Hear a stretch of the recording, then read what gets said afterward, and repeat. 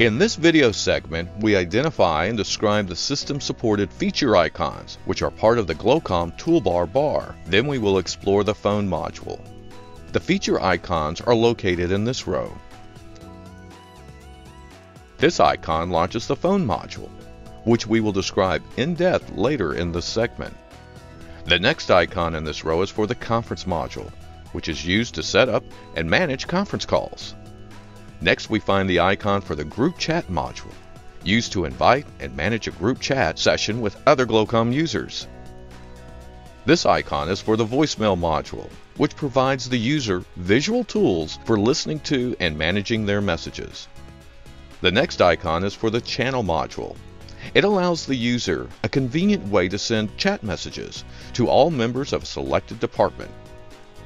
The following icon opens the gloCOM Fax Service module. Currently, this module is not supported. However, HostMyCalls provides an internet faxing service which functions outside of gloCOM. This icon opens the video chat module for the preview of how the user's video image will look during a video call. After the video chat module, we find the icon for the online self-care module.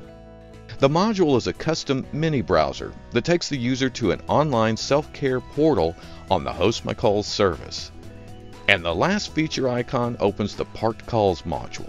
The module dynamically displays calls that have been parked and allows user control. Now back to the phone module icon. By clicking its icon, the phone module opens. On the left and right sides of the number pad are controls to manage both the user's receive and transmit volume. Placing calls can be done by dialing numbers from the phone module keypad, the computer keyboard, or by using the drag and drop feature of gloCOM. Keep in mind, this tutorial is using a soft phone profile for gloCOM. Here we are placing a call to a contact by highlighting their position in the main module of the gloCOM directory. Then by dragging the icon to the phone module, the call is placed.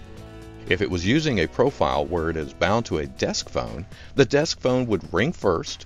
When answered by the user, the call would be dialed. Now that the call is established, the user has options for managing the call with the mute, hang up, transfer, record, and park features.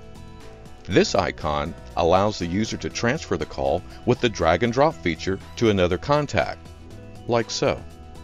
Receiving an incoming call automatically launches the phone module. In this unanswered ringing state, the phone modules provide caller information as well as options to answer, reject, transfer, or send the call to voicemail. Clicking the answer button answers the call, and it is now active. Other parties can be added to the active call by dragging and dropping them into the phone module. As the added parties answer, a conference call is established. This changes the phone module to a conference call module. In this module, a list of conference participants are shown, and the microphone icon dynamically appears for each participant who is speaking. The user has options to manage the conference by selectively muting or removing participants. These icons are used for this control. The user ends the conference by clicking the checkboxes for all participants, then clicking the red X here. This concludes this segment of using gloCOM with HostMyCalls.